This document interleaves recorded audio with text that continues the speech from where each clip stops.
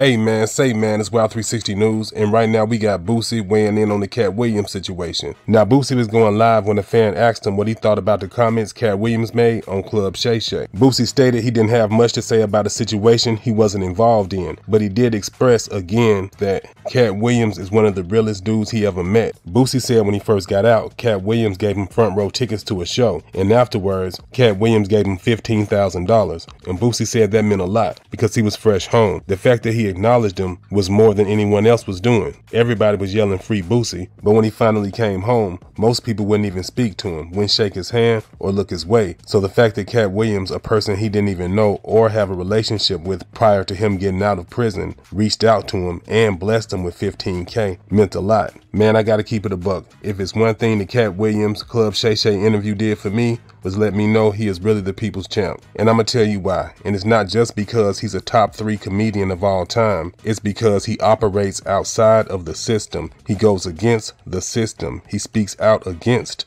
the system. And we are now living in times where people are tired of the gatekeepers. They're tired of the people in power taking advantage of the people who don't have power. And because of that, when they see the little man risking everything, speaking out against them, they want to rally behind this person. And that is what's happening right now. But y'all let me know what y'all think about it. Drop a comment, like the video. Wild 360 News, we out of here. Peace.